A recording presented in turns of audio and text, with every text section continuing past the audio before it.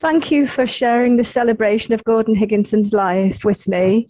He's probably the finest contemporary evidential spiritualist medium. And in my book, he is the finest. Gordon Mons Higginson, he was born in November 1918, a Scorpio, and he passed away in January 1993. And he was born and passed away in Longton. It's in Staffordshire in the West Midlands. This is Gordon's portrait in the Arthur Findlay College library, and it's very fitting because Gordon is synonymous with the Arthur Findlay College. He spent limitless hours lecturing and demonstrating in the library, and he virtually lived there in his own rooms. And so it's my honour to celebrate Gordon's life with you, and I just want to introduce his accounts and predictions and teachings. And he told me these between around about 1980 to 93 when he passed, either at his home or on countless residential weeks at the Arthur Findlay College in the UK. I can't do the talk without mentioning Professor Archie Edmiston Roy, because I met these two people separately, but around about the same time in 1980. So in summary, it was postgraduate study that took me to Strathclyde University in Glasgow, and I stayed about 8 years. And then a lecturing post took me to the West Midlands and then on to Devon, which is England. And it was my choice that I returned to Glasgow again and stayed about 17 years until very recently when we've moved back to England again. I don't believe in coincidences, and Glasgow was the home of Archie Roy, and the West Midlands was right next to Staffordshire, which is where Gordon Higginson lived. Before the postgraduate studies took me to Glasgow for the first time, I did my first degree in Arabic and Islamic Studies and Religious Studies at Lancaster University in the UK. And then I went on to live alone for 2 years in Jordan, Syria, Egypt, and Israel. As a historian of spirituality, I thoroughly enjoyed exploring these areas and stayed about 2 years. And to sponsor myself, I was teaching English, and I visited many times since. But I think perhaps my story began when I started visiting a shamanic Bedouin, henna-haired Jordanian cave lady who read my future from her blank book. And she had lots of plane tickets there in her cave sent to her from America and everywhere of people wanting her to go there and help them with problems and read their futures. But she didn't use any of those tickets. So that was my I think, beginnings of looking into people with psychic or mediumistic abilities. And when I looked at her book, it's just blank pages. So my journey began, and it's a continuing spiritual journey, when I met Gordon and Archie around about the 1980s. So that's 42 years ago, without giving away my age. So when I joined Archie's renowned long-running psychical research night school class at Glasgow University, I then became one of the first members of Archie's Scottish Society of Psychical Research, because the SSPR was well attended then. People used to want to come to hear Archie's lectures. I joined the SPR, which is the Society of Psychical Research based in London, and the Spiritualist Nationalist Union as a Class B member, which is based at the Arthur Findlay College, the Scientific Medical Network, and threw myself into countless Arthur Findlay College residential weeks with Gordon Higginson. So it was several for a year from about 1980 to 93. I have been since, but they were the ones particularly with Gordon. Most days I attended spiritualist churches because in Glasgow, there's virtually every night there's a different church on. And weekly I would go to sittings at an SNU church with good quality mediumship and have one-to-one sittings with mediums. And I received Leslie Flint tapes and Ivor James and many other direct voice trance mediumship tapes. So I was really threw myself into it from about 1980. After about 9 years in Glasgow, I moved to the West Midlands to lecture in English and be a student counsellor at Solihull College. But I taught psychical research in the evenings at Warwick University and Stoke Park College. And then on to Devon. I used my 20 years by that point, from 1980 to 2001, accumulated research to write 200,000 word MPhil and PhD dissertations on shamanic, out-of-body, near-death experiences and mediumship. It was a private university, and I'd spent a year writing to universities around the UK and really had got nowhere because the sociology department in Exeter wanted me to study the people, not the phenomena. And somebody in Oxford wanted me to sort of poo-poo people's experiences. So I gave up in the end after a year of writing. And then I was told about this private university, which was sponsored to do postgraduate degrees and degrees by the US state of Wyoming. And it was a unique department of consciousness studies and sacred traditions, which was just up my street with my religious studies background. And what I did, I analysed evidence of survival, quality of the accuracy of the mediumship, the spiritually transformative impact of the mediumship, and the changed worldviews and impact on life. My supervisor was Dean Reverend Dr. Elizabeth Fensky. She was the IAND's president and editor of Vital Signs, their journal. And Diane Corcoran, IAND's president of today, she researched and lectured there too. And the Dr. Lingier, a psychiatrist, he also researched there, and other esteemed researchers. But sadly, it's now closed.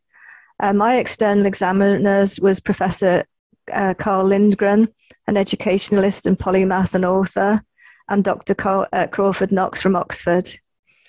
And meanwhile, I edited UK university MPhils and PhDs and university lecturers' books, and that helped to pay my way.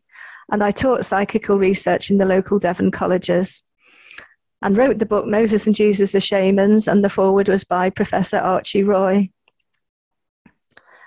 So just a little bit more about the background to the friendships. When I went back up to Glasgow, Archie invited me to become a Scottish Society Psychical Research Council member, and Archie was the SSPR.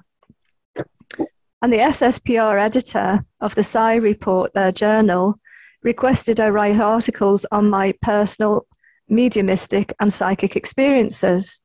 And these will be on my website, JackieJonesHunt.com. My old site's just gone down and the new site goes up in the next few days. I taught day and evening psychical research in Glasgow at the University of Strathclyde and the University of Paisley, now known as the University of West of Scotland. And Archie said to me, as he continued his psychical research classes too, that I would be more and more fluent with my subject because I was teaching it. So he was very supportive. I wrote 2 more books, which was Proof Animals Have Souls and 500 Plus Celebrities Go Vegetarian. And they're 2 in a series, and possibly I will write some more in that series. I was the book review editor for about a year, perhaps a bit longer, of the Academy for Spiritual and Consciousness Studies in the USA. And I had columns in their 2 journals, the Searchlight and the Journal for Spiritual and Consciousness Studies. And I attended the Arizona conference, but sadly had to decline an invitation to talk on the seer, Emanuel Swedenborg, who's mentioned in my book in some depth in Moses and Jesus the Shamans, because I became a carer for my 91-year-old mother-in-law for 3.5 years. She lived with us until she was 94.5. Here's some pictures. Here's Victor and Wendy, Sonia and Aldi, and Karen Herrick, the president at that time. So that was at the conference, which was a happy time. So there's probably a lot about Gordon on the internet, but my talk's a light-hearted, personal, introductory approach to a dear friend who became a spiritual father to me. I did end up loving him very, very much. He was such a beautiful gentleman. So to introduce his brilliant evidential mediumship, his life events, his teachings and predictions, as he told me at the Arthur Findlay College in his home, is an honor.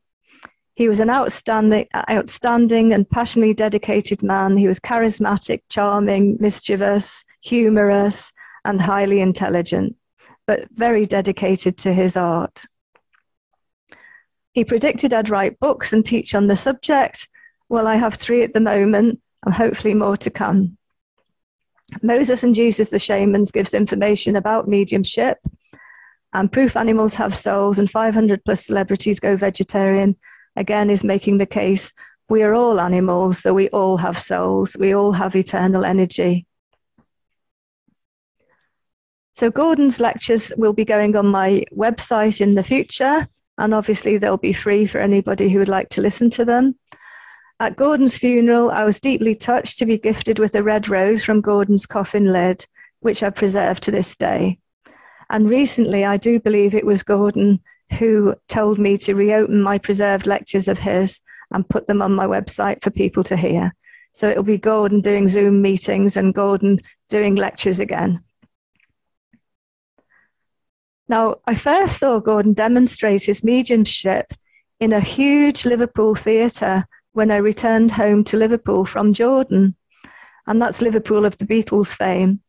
Soon after, I moved to Glasgow for the postgraduate studies, but I'd initially touched down back from the Middle East, and I was fascinated to see Gordon and his amazingly accurate evidential mediumship. This was my first contact with him. He was contacted by the fallen in the Falklands War, which was between April and June in 1982. There'd really been no war news in Jordan. Gordon gave names of people and ships. He gave physical features of spirits, causes of death. And these were third-party communication mediumistic evidence. And with that came emotionally healing messages. And my future husband, not met yet, was a Royal Marine. He had a green beret and he fought in that war. Possibly by coincidence. Gordon's birth and mission was foretold by spirit. At Longton Spiritualist Church in Staffordshire, which is near the West Midlands in England, the medium told Gordon's future mum, who was called Fanny Higginson, at only the age of 14, spirit predicted her future mediumistic son will have great work to do. And she was also told that the Higginson name would link to Longton Spiritualist Church for 100 years. And the medium continued naming and saying her mother has just passed a spirit while she is here in the Spiritualist Church and is here to tell her this. So obviously crying, Gordon's future mother returned home, finding this evidence to be true. And she had 2 sons and a daughter, and then Gordon. So she had to wait to see which was the one that she felt was going to be the medium, because the others weren't mediums. So Gordon was called the boy wonder. And at the age of 3, he sat in a circle, first of all leaning on a cushion by his mum, and later chair legs were cut short so the feet could touch the floor. At age 10, he was permitted to give messages, and at age 12, he was permitted to perform the first demonstration at Longton Spiritualist Church, Staffordshire. Gordon gave names, addresses, phone numbers, and the so-called deceased were proven to all and sundry that they were communicators. This was mediumship, not psychic abilities. Gordon was a trance, clairvoyance, and materialization medium. Gordon's mother, his strict teacher and best friend, she trained Gordon. She was an excellent evidential spiritualist medium herself, and she passed only in 1978. She trained her son's natural mediumship, and he probably became the best contemporary evidential, detailed, accurate spiritualist medium. And he's certainly the UK's most famous medium. Now, Gordon demonstrated evidence of survival in countless churches, halls and theatres, including the Royal Albert Hall in London.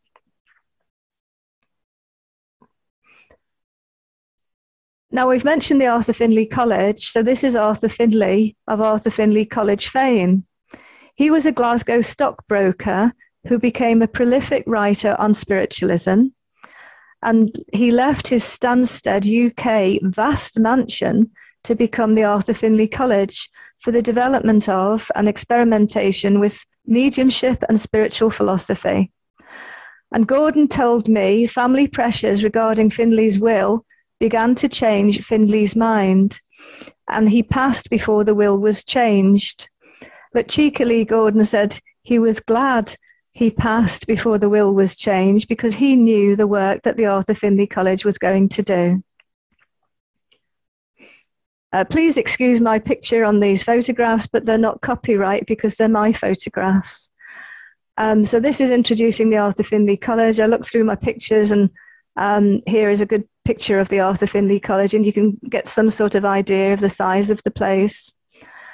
This is where Gordon lived, lectured, demonstrated most of the time. He lived with his sister Hazel in Staffordshire, but as I say, he spent most of his time here. He travelled up and down the country, but he spent most of his time here. And my photos show my innumerable, every year, weeks at the Arthur Findlay College, many times a year, every year, for years. You can see another picture of the home there. And over to the right is a chapel that was built on where they used to do Sunday services, where the local residents were also invited, people who weren't on the residential courses. And it was quite phenomenal, the evidence that was given out to people. It's notable that Gordon also psychically read the emotional, mental, spiritual, and physical auras, which are a predominant thoughts and actions create. Emanuel Swedenborg and others would say, our spiritual or otherwise auric emanations determine with perfect karmic justice our after-death landscapes in a labyrinthine world, an idioplastic, malleable to thought, spirit realm in which like attracts like.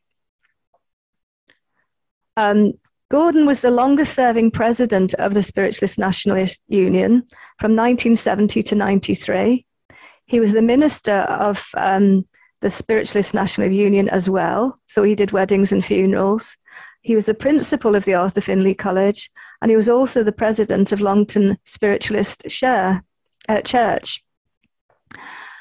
Gordon told me he didn't want to be the president of the SNU, and yet he was for 23 years. But the story behind that is one night, very tired after midnight, traveling home from Portsmouth Temple, Gordon took a wrong turn, realizing he was en route to the Arthur Findlay College.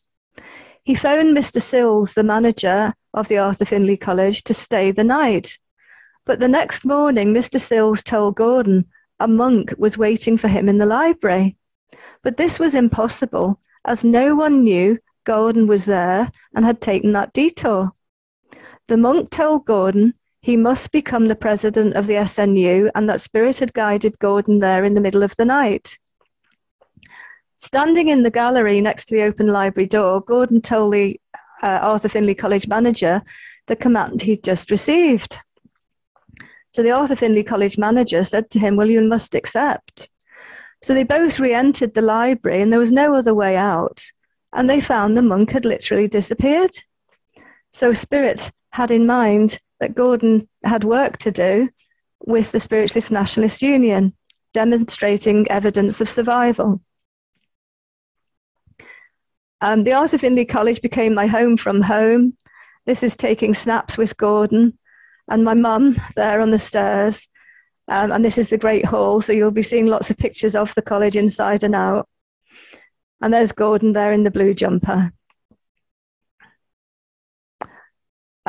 Gordon kindly suggested I photograph this week's team of mediums, but now I'm looking at it, I do think Gordon's precognition had kicked in, because he knew I'd be looking for photographs for my current Zoom talk that aren't copyright.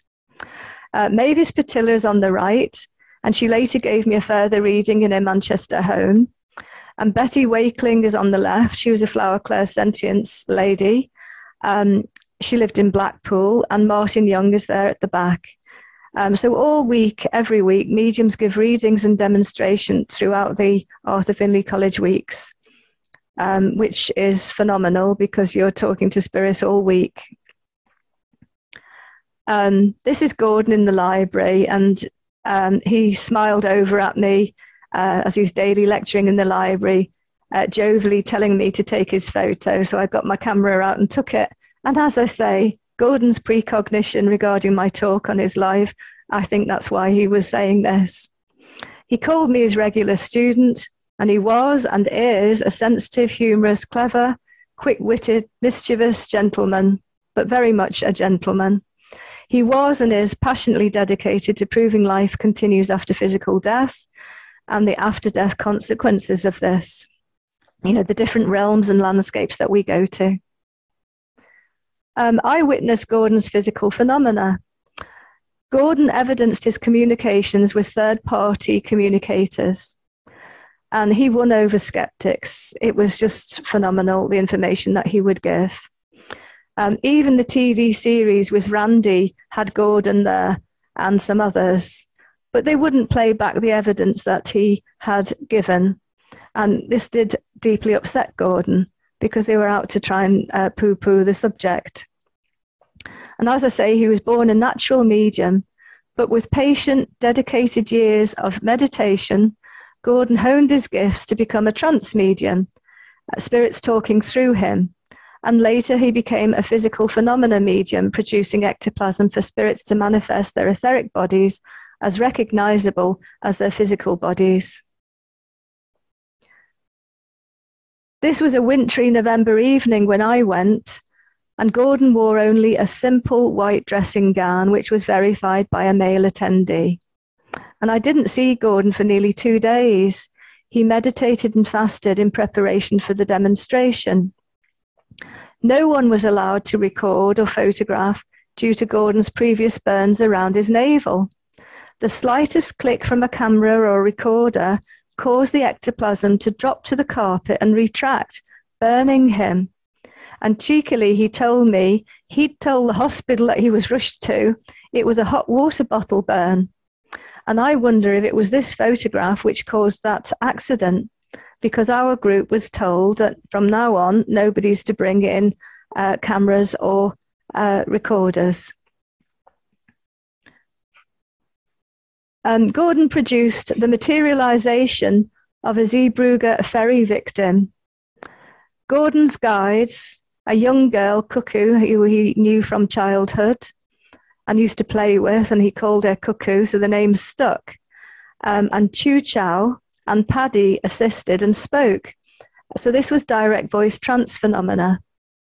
In stages, Gordon went deeper and deeper into trance, and ectoplasm poured from Gordon's mouth. Our group was told we were all meant to witness these phenomena. A young man materialized, and he was a Zeebrugge disaster victim. He spoke to his mother in the audience, and we learned she was becoming ill with grief and must stop grieving. And there wasn't a dry eye. It was a very spiritual and uplifting experience. Her son, spirit son, consoled her, saying he's with his fiancée as they passed together. But emotion finally broke the connection, because he broke down when he said he didn't understand why they had to go at this early point in their lives. But I'm sure it did help the mother, and it was incredible proof for all of us who watched. Just to give you a little bit of information on that, I looked it up recently because I haven't done since that, because it was enough to see the young man. And I see how this poor man died. It was the MS Herald of Free Enterprise, a roll-on, roll-off British car ferry. 193 people were killed. And it capsized only moments after leaving the Belgian port of Zeebrugge on its route to Dover in the UK.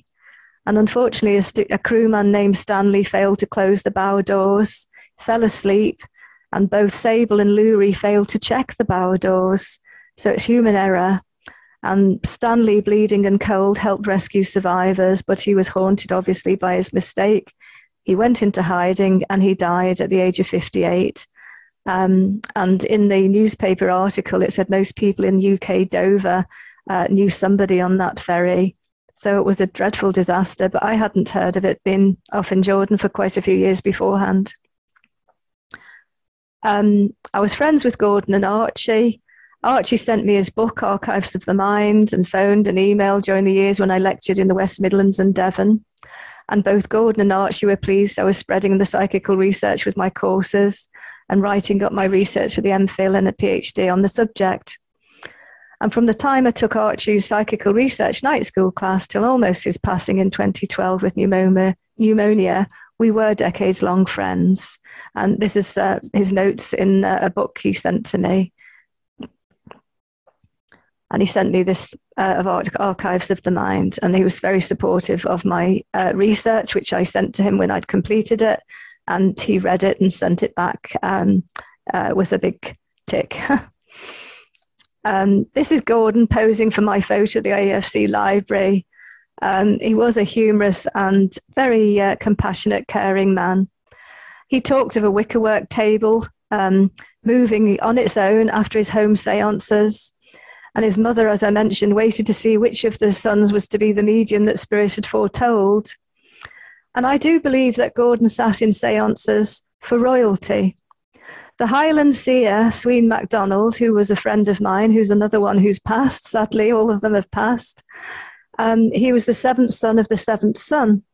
And when I was staying with him and his wife in his Ardguy Highland home, he told me that Prince Charles had come with his bodyguards and said he'd deny his visit if Sween ever said that he'd come to his Highland croft. So I do believe the same was said to Gordon, that Prince Charles would deny it if Gordon ever mentioned it.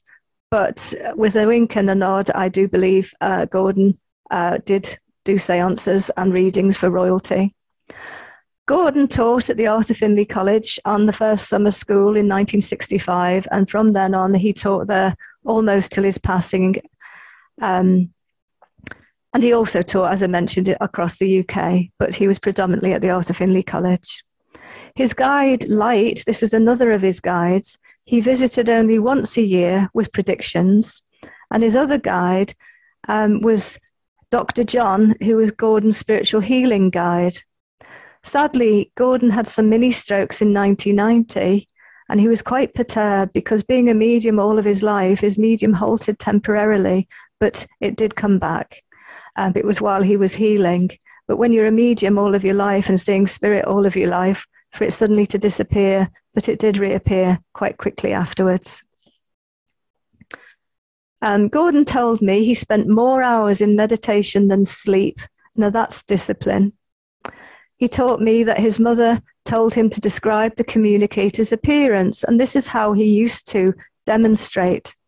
He'd also name the communicator, perhaps his or her job, interests, street or area name. He'd describe how the spirit communicator passed to spirit, and only after such evidence he'd then give the spirit communicator's message, because you knew who it was coming from. So Gordon's excellent evidence of survival converted each and every skeptic. And as an infant, he sat in circle on a cushion from the age of 3. And as I said, the chair legs were cut short so his little feet could touch the floor. And he told me that as a young man, impatient and regularly leaving home from his mum, who was very strict but a brilliant teacher, he learned that patience would win the day and give him excellence. In World War II, Cuckoo saved him and his men. Fellow soldiers regularly asked Gordon, "Will you die today?" Answering no, and knowing Gordon spoke to spirits, many men felt safer at Gordon's side. So in Italy, desperate to retreat from heavy German tanks and artillery, trapped by a collapsed bridge over a dangerously fast-flowing river, Gordon's commander asked him, "Will you die tonight?" No, was the answer. So the commander asked Gordon and volunteers to attempt to retreat through the dangerously fast-flowing, flooding river. Gordon asked his lifelong and childhood spirit friend, Cuckoo, to save them. So this young female guide told Gordon to follow the bouncing ball. But this bouncing ball only Gordon could see. So he followed it across the flooding river. But the ball went bobbing across right and left, forwards and backwards. They were all drenched in fearful faith, following across the perilous river. leading Gordon and the men away from death. And if it wasn't death, it would have been a prisoner of war camp. Now, Gordon often told me how he saw spirit people as clear as physical people, and sometimes he had to take a quick check to see which one it was. Another example, in World War II, Gordon told me of his new shoe shop job. When a man walked in, Gordon politely hurried over to assist with the man's shoe selection. It's not like that today. So realizing the man was a spirit, not in the physical body, the spirit told Gordon his colleague is hoping for good news as she knows he's missing in action. Turning around embarrassed, Gordon's co-worker thought he'd gone mad. And at first Gordon said, "I'm just practicing." It gives you a slight insight into Gordon's humor. But then Gordon told her of her brother's tragic news, and he later created shoes with hues as Gordon saw auras. And this became part of his business for generally the rest of his life, but it always took the back burner. He was a medium first and foremost. Gordon also told me in World War II, a man right next to him said, "Oh, Gordon, I thought I was a goner then." And he was, as Gordon saw this man's spirit move out of the physical body. And one day, shocked to hear his mother shrieking, Gordon dashed to help. And he saw Fanny, his mother, throw a bar of soap at a tall, almost naked black native in the kitchen. And then they both realized that this was simply a spirit visiting them.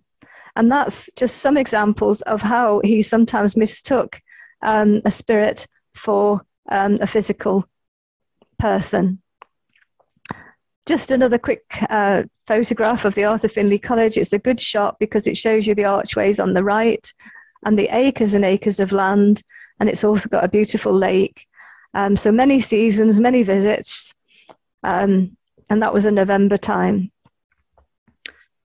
I always felt I was going to a heavenly sanctuary, staying in a wonderful building with acres of land and lake, away from the material world, listening to interdimensional phone calls with spirit and spirit lectures to us. And our auras were always so much better on departure. So it just shows you we were all wrecked by the material world on arrival. And you can see behind me the chapel on the right, which I do think was built on later. The centenary year with the Spiritualist National Union, 100 Years of Spiritualism, Gordon and Jean Bassett gifted me with a book. To Jackie, it was a wonderful year. Best wishes, Gordon, President of the SNU.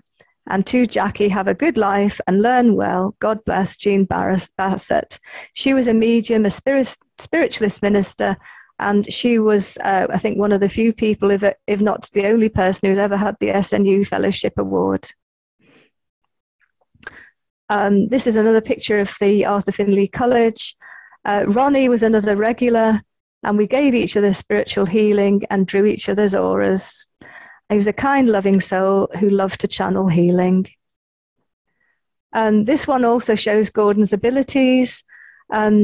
This lady was impressed to be told by Gordon that she had a crown on her head.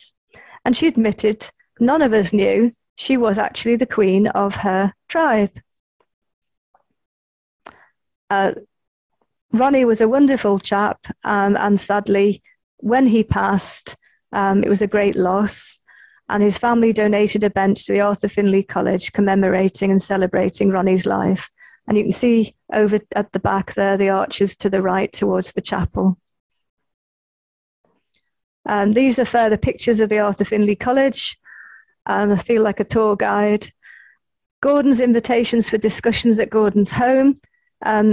He kindly asked me if I'd like to come and have discussions, which we did. It shows you some beautiful rooms in the Arthur Findlay College and the land outside. So arriving at Gordon's home the first time, Gordon spoke to his feathered bird, which was tweeting away like she was an excited dog or child. And the pictures of Glyn Edwards, he was trained by Gordon. He's in the white shirt with the black beard, just behind myself and my husband. So arriving at Gordon's home, he lived with his sister Hazel. Gordon psychically knew I'm vegetarian, offering me pre-made vegetarian sandwiches, which was a nice surprise. Gordon psychically knew I was near enough to drive to his house, because previously I'd been living in Glasgow and it was an 8-hour drive to the Arthur Findlay College.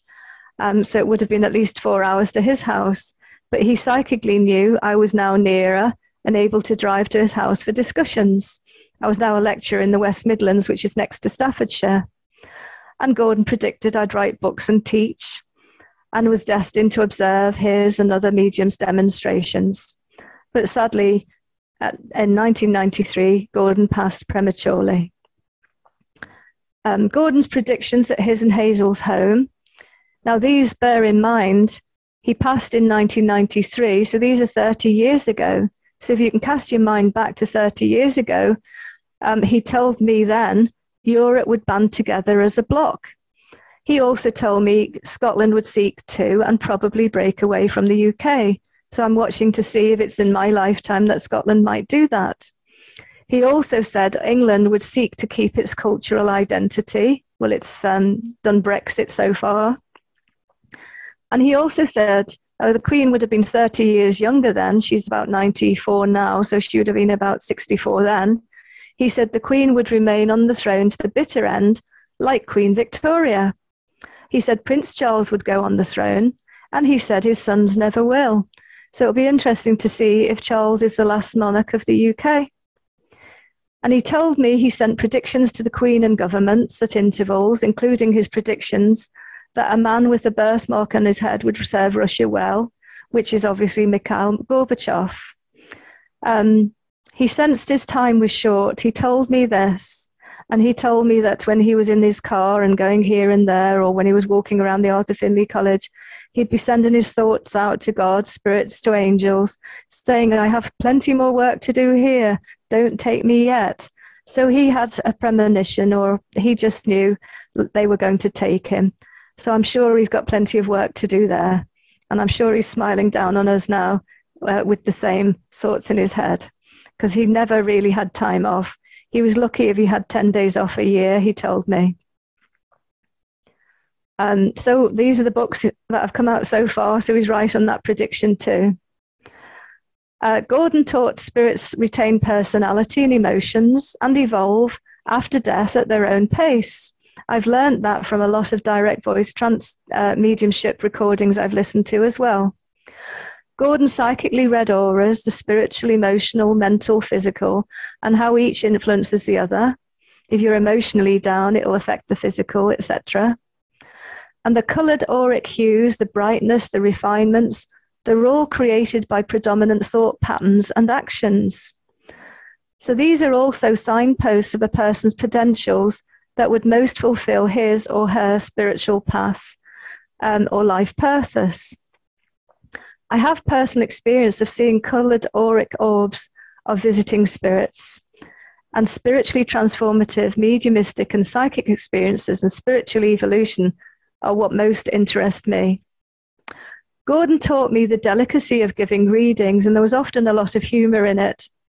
You know, he used to say spirits don't become angels overnight. And he gave me, examples. A man had an affair. His wife clocked his mileage whenever he drove out. And the wife had readings with Gordon. This was up in Staffordshire. And the remarrying husband came for a reading, and his now deceased, angry and hurt spirit wife told Gordon, tell him I knew about his affair, and I know he's given my best coat to his mistress, soon to be wife. So he said it's very difficult sometimes that the spirit could be shouting and annoyed and giving awful things, and he's got to then try and tame it and pass it on to the person who's come for the sitting. But there was a great deal of humour with Gordon. One day, giving lectures as usual in the Arthur Findlay College Library, Gordon halted, saying the spirit wife of a man in the audience gives her blessing to his imminent second marriage. And then he went straight to the man in the audience and said, you must be marrying again soon. So Gordon said the spirit wife had passed tragically through suicide, and tragically she'd hanged herself, and the widower felt guilty about moving on with his life. The spirit wife told us she works with animals in the spirit realm who, loving life, were eager to live their lives, but their God-given treasured lives were often brutally and murderously taken from them. So the slaughtered, unloved animals had taught his spirit wife the precious value of life and the invaluable gift she had thrown away and the grief she had caused others. Another time, Gordon halted his lecture because spirits were knocking on the door of his brain and saying they wanted to be heard. It's not us always contacting them, it's them often wanting to contact us. He halted his lecture as a spirit had told him that a lady in the library had had a tragic loss, a miscarriage.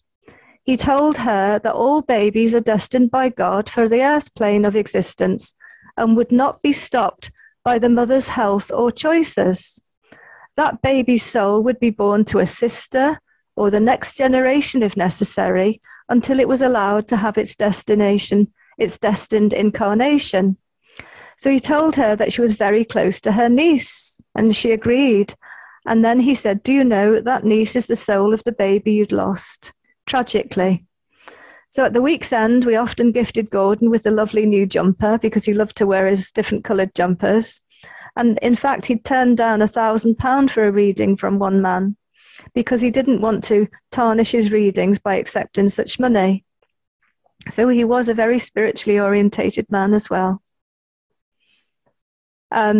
Another story Gordon told me is when his mother, his teacher, early on took him to demonstrate evidence of survival as part of a service. He was young, naive, and critical of an old lady medium who was to go on the platform before him, saying, she can't see, she can't even stand up from her seat. How can she demonstrate to the church congregation?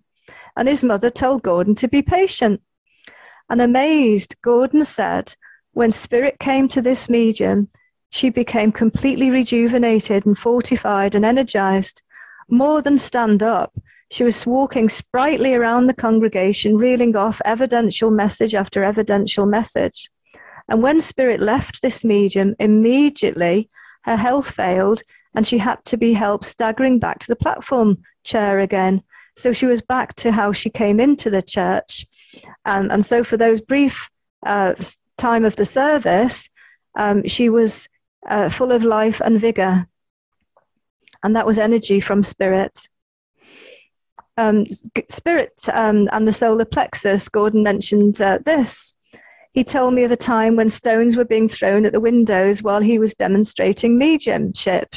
So naturally, he stopped. And his mother told Gordon, stand your ground. So he continued, he said a bit nervously, but he continued despite the noise and the threat from outside. And he said, never be concerned when you're nervous and your solar plexus is jumpy. That is evidence that spirit are drawing close to help.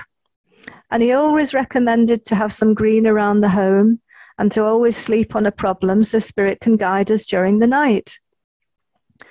Gordon told me one example of a trade unionist in spirit.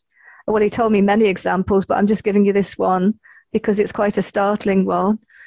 Telling his relative to sell the house to gain the money to fight a legal battle with an employer. So the man had done this and they'd lost. So the point of this is what I'm saying here is you should note that spirits will tell you what they would have told you in life. So judge carefully the spirit's advice. If you didn't take the trade unionist uncle's advice in life, don't take it because he's now got wings, because he's going to give you the same. It takes people time to spiritually evolve in the next dimension or the next realm. And sometimes they don't evolve that quickly. This is again the Arthur Findlay College. Eamon Downey on the right and Betty Wakeling on the left.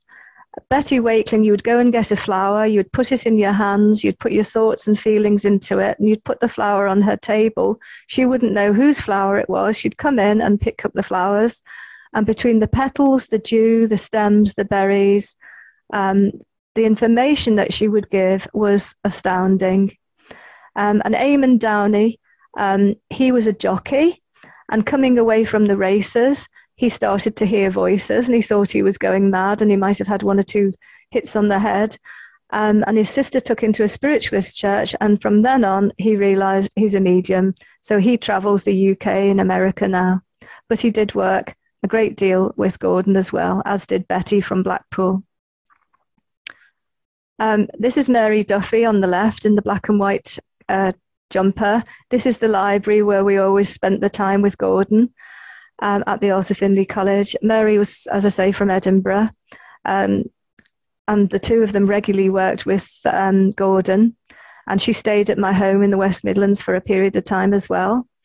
And I could tell you lots of accounts regarding Mary and her experiences. And Betty, one day, reading my aura, she told me I was a vegetarian, which really surprised me, because at that point in my life, I didn't realize that vegetarianism would show in the aura. And she also told me, interestingly, that I had a weakness in my throat, which I wasn't aware of at the time. But some years later, I lost the ability to sleep for about 3 years, horrible years. At about 6 stone, the doctors thought it was a brain tumor. Finally, they realized through an autoimmune issue, I had completely destroyed my thyroid. So I was running on adrenaline, not metabolism. So no wonder I couldn't sleep. But when I was alone all at night and not unable to sleep, I got so emotionally and physically low. I was exhausted, and yet I was so sort of spruced up with energy. And I used to pray, I can't live if I can't sleep. So when I look back on this, I look at it as a shamanic type of experience, or like the tarot tower card, where something falls down in your life or something is shattered in your life, but you rebuild better and for it. And why I say a shamanic experience is the shamans used to use deprivation regarding sleep deprivation or food or water deprivation or temperature deprivation to take themselves to skeletal proportions emotionally, mentally, physically, so that they could rebuild back up. So I look on it now as my shamanic experience, but it was a misery at the time.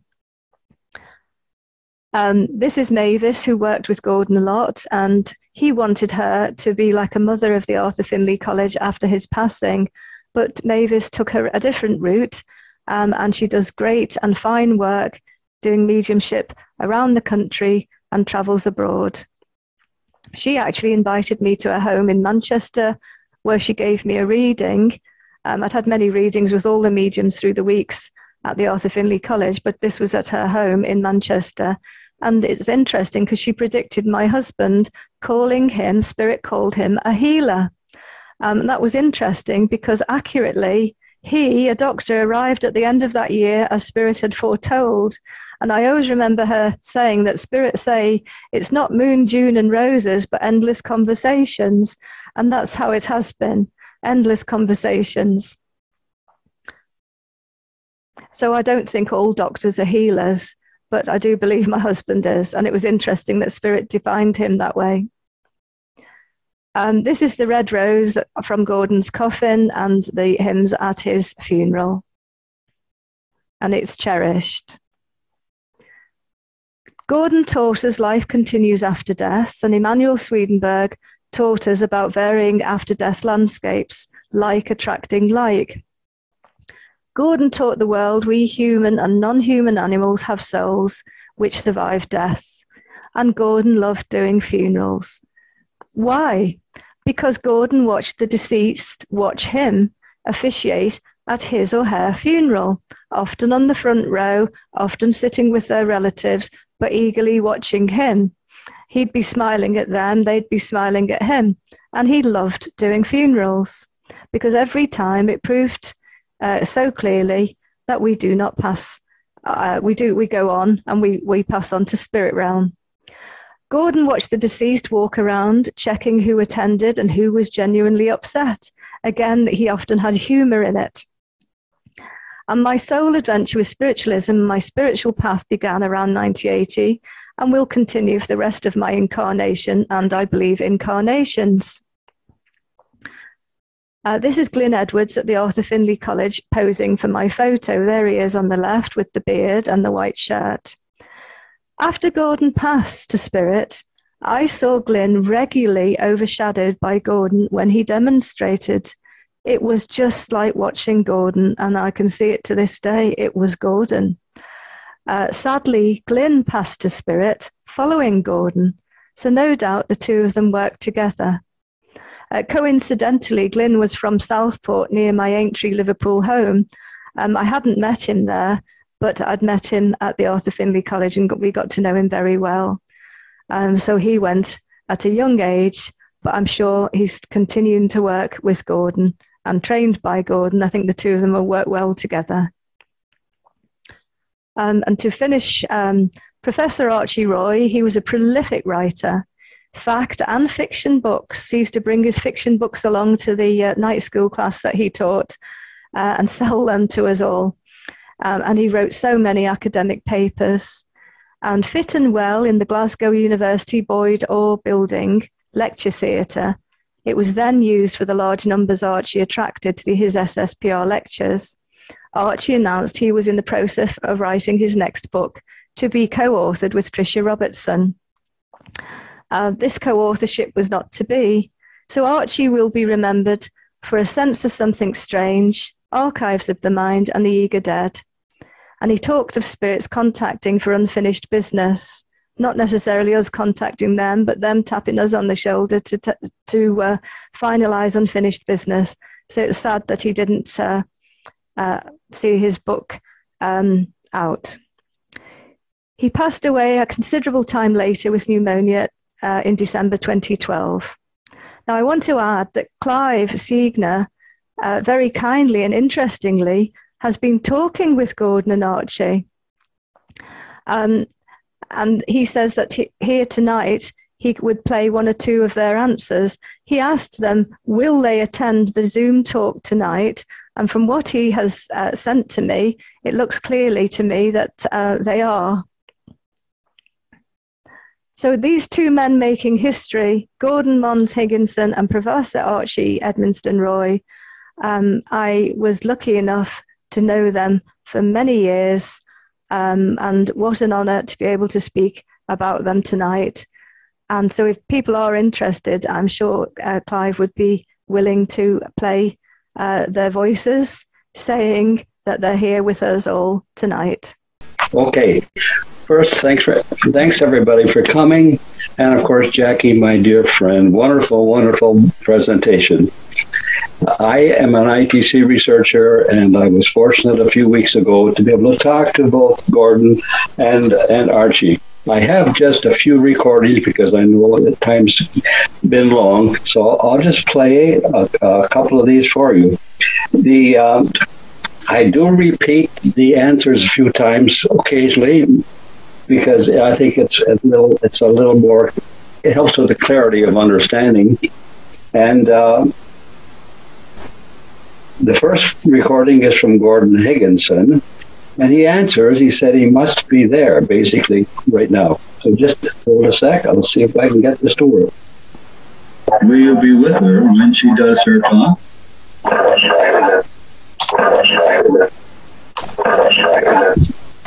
Could you hear that recording? Okay, good. So that's fine. And then I asked him towards the end of the session this question, and he says, that's much better. Yes.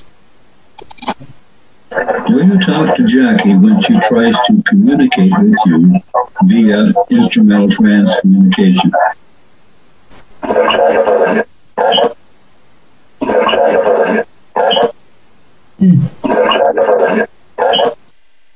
So those are the two from him.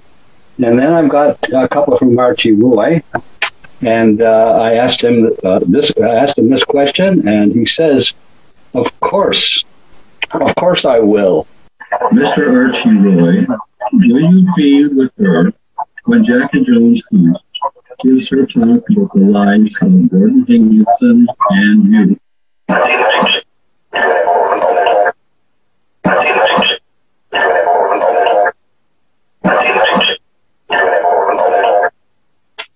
Okay. And the last one, he answers to this question, he answers, of course. If Jackie is able to contact you through instrumental trance communication, will you speak to her?